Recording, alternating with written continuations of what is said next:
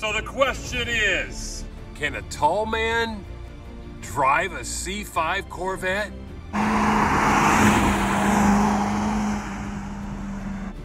So I'm 6 foot 8 inches. I go about 250 pounds, 36-inch inseam. And when I was looking for a Corvette, I wondering if I could fit in it. And so I'm going to answer that question and show you some examples of what it's like. Is it possible? I mean, I don't know. So we got to go butt first, the old butt first method. Turn the leg a little bit. Inside view. Trying to make myself small. Oh.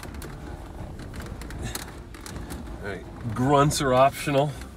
If you want to do some autocrossing, got to wear the helmet. If you've got the long torso like I do, this is about all you're going to have, okay? So you're certainly going to be compromised a little on headroom. A little bit of the shifting.